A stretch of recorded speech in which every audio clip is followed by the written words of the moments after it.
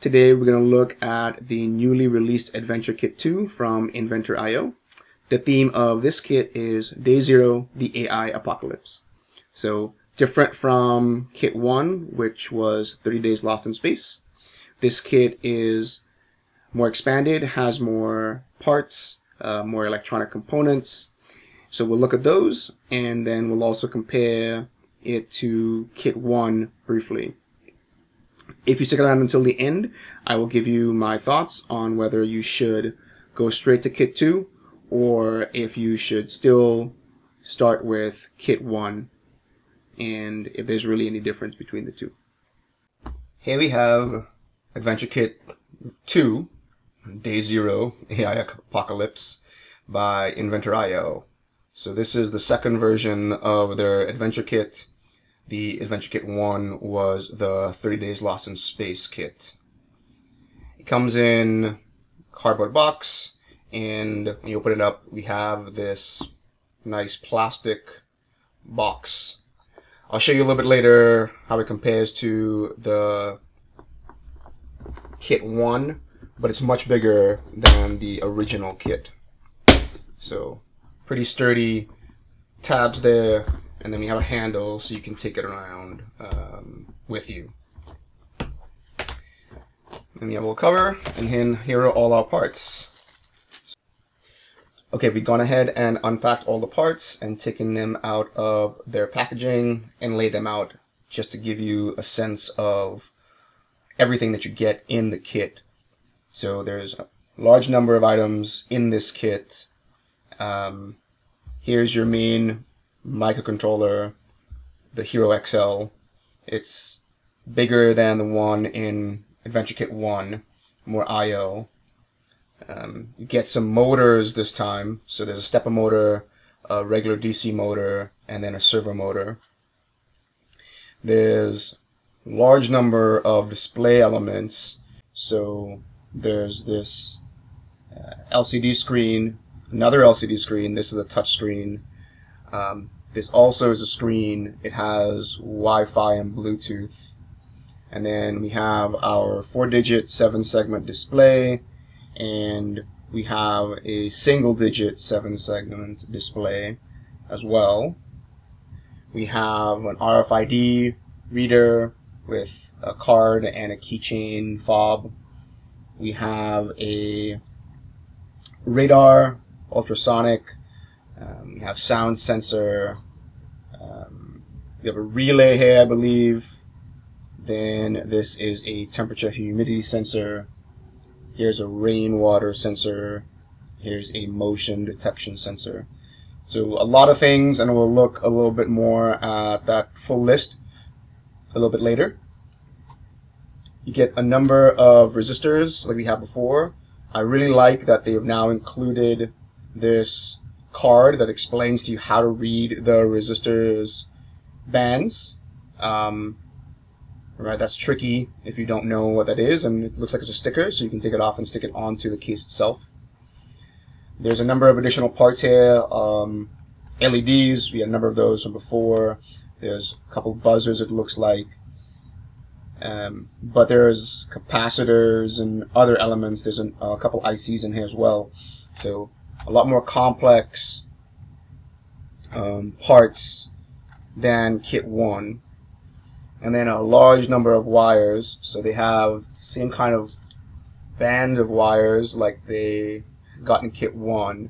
But I really like that they've provided shorter wires. So one of the big challenges as I'm going through Kit 1 is that the wires are very long.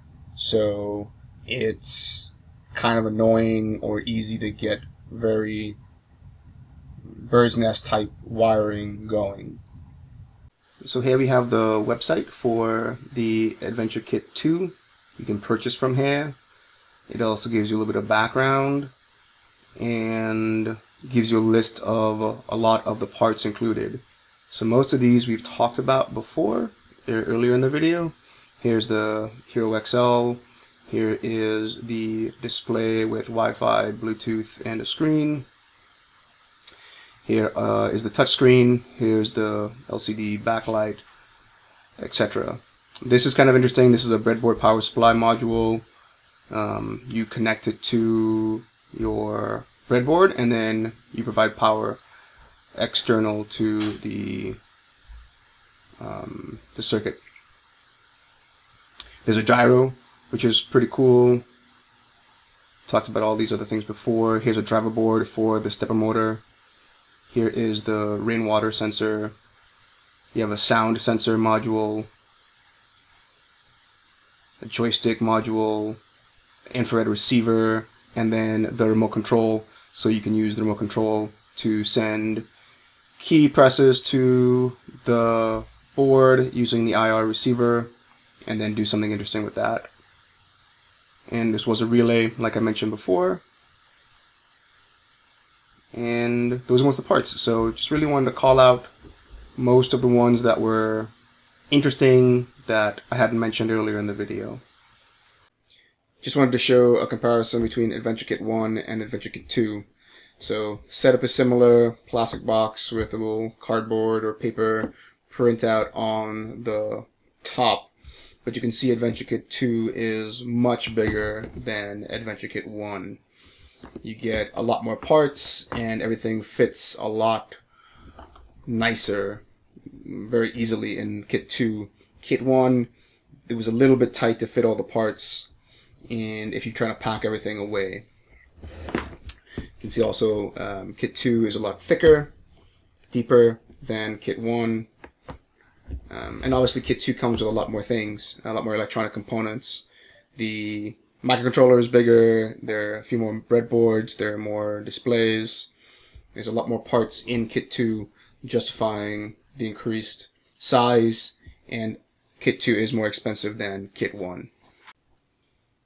In terms of the courseware, we log into the Mirai account, and then on the main page we can go to Courses, Adventure Kit 2, AI Apocalypse, and then it takes you to the main screen. The first time it'll ask you to sign up or join the coursework or something like that, and then you'll get taken into this page.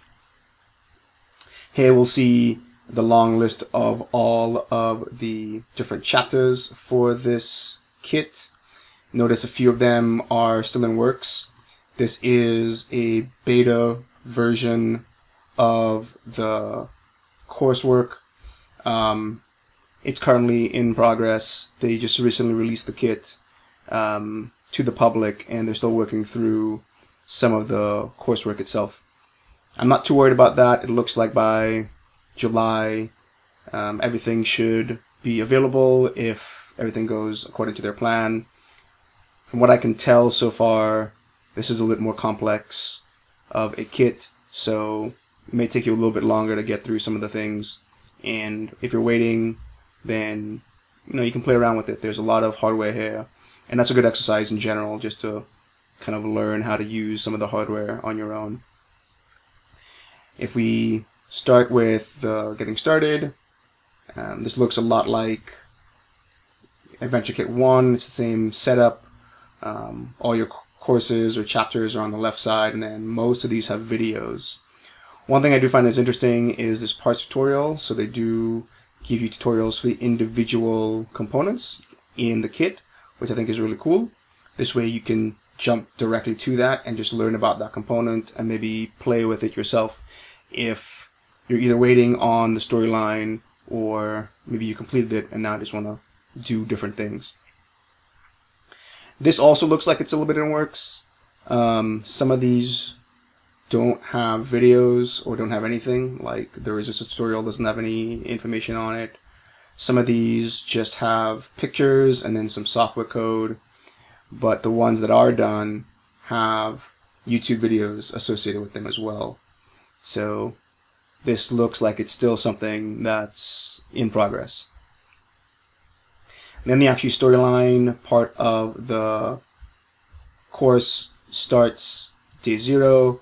There's a little background blurb. This might again be fleshed out more. Maybe there'll be a little video introducing you to something, but for right now it's just this background text. And then we jump into the starting of the course with the chapter 1, first thing, getting everything set up, getting an LED to blink, etc. I just suspect, just looking from the names of the different kind of lessons, that the first few is probably going to be very similar to AdventureKit 1, right? Getting the Arduino IDE set up, blinking an LED, doing a few things, and then we'll dive into more complex things further along. Some of these do look very similar, keypad, door lock, etc. But then there's all these new ones like the NFC badges, so using RFID reader, etc. and the infrared, etc. So there's going to be some overlap with AdventureKit 1, but I think that there's also a lot of differences. Just the number of parts you get is way more expanded in AdventureKit 2 versus AdventureKit 1, so there's more opportunity to do some more interesting type projects. The video is a little bit different, obviously different storylines, so the way they present the videos has to be different. This one is a little bit less immersive, I guess is the word I would use. But so far, having looked at one or two of the videos briefly, yeah, it's fine. It's good. Not a big deal. So there we have a first look at AdventureKit 2. I still haven't finished working through Kit 1 yet, but when I'm done with that, I will start working on the Kit 2 exercises, and then I'll upload a video on my impressions of where they are. Since the storyline is also not 100% complete yet, that probably won't be until much later. In terms of first impressions, I think Kit 1 and Kit 2 kind of are meant for different people. Kit 2 kind of feels like a level 2 up from Kit 1, so it's not like necessarily different versions, but maybe different levels. So if you're a beginner and you're not quite sure if this is something that you will enjoy doing, you're just kind of curious, then I'd start with Kit 1. Kit 1 is also much cheaper than Kit 2. It's half the price. Normally, Kit 1 goes for about $100. Currently, there's a sale, I think, for like around $65. And Kit 2 is almost $200. $197 exactly, I think. So Kit 2 is really for advanced people, or you have gone through Kit 1, but you could start with Kit 2 and probably not have any real issues. A lot of the exercises do look like they're going to repeat. Maybe not a lot. A few of them are going to repeat from Kit 1, such as the first beginner projects. So there is some overlap, just may not be as much hand-holding. And there's also not this element of day 1, day 2, day 3 in Kit 2. So either one is great, but I'd probably start with Kit 1 for most people, and then if you enjoy doing that, think about whether or not you want to move to Kit 2 and kind of get more advanced electronic components usage. Alright, that's it for now. Talk to you soon. Later.